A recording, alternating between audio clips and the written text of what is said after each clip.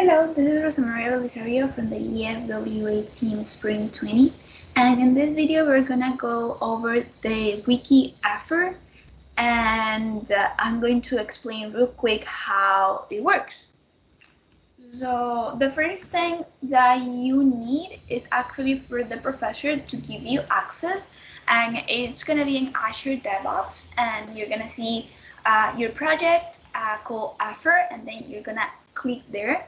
Something super important for you to understand is that all this information was before in Jira and Confluence. We were using before that platform, and then we have to migrate to Azure. So what we did is took all the documentation and put it right here in Azure DevOps.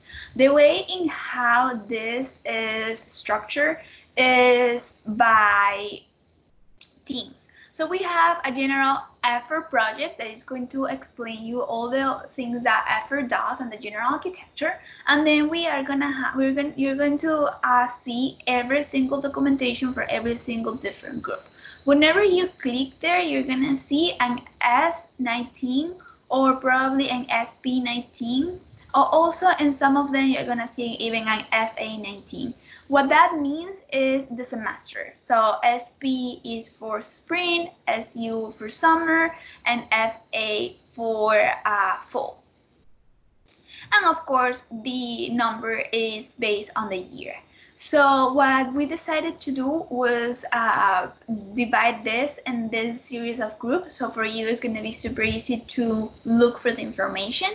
On the first EForT project, where you are going to see is first than anything the user stories. This last PDF has every single user story completed or not completed for the entire project. And this is a way for you if you want to have everything in a single place. But also what I decided to do was to divide those user stories by team. So if you're in the EFWE or EFWA or EFBT, you just have to click there, and then you can see all the previous information that it was in Confluence and Jira. Now, for these user stories, the last semester is going to be fall 19 and spring 19. Some of the user stories are gonna be on your Azure DevOps. So whenever the professor shares this with you, probably you're gonna have like a new page with the wiki from the last semester. But yeah, here you are gonna have a lot of information.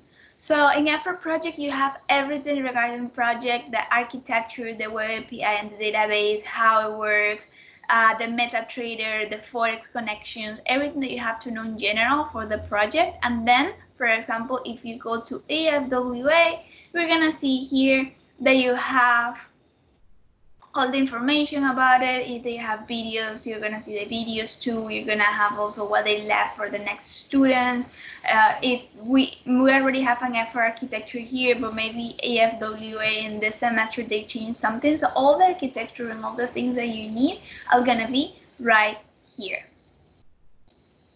So yeah, if you have any questions regarding this, you can always email me. My email was on the first couple of seconds of this video, but it's really intuitive to get to this point, and you just have to remember that everything was migrated from Jira and Confluence. So some of the things are going to be in a PDF. Actually, it's not all of them are going to be in the main page because of different reasons with the migration, but you have here everything that you need. Even, for example, the user stories that the teams did that semester, you're going to have here a user story folder, and then you can click there and see every single contact, every single thing that they were working on, the summary, the status. You're going to have the videos if they have the videos.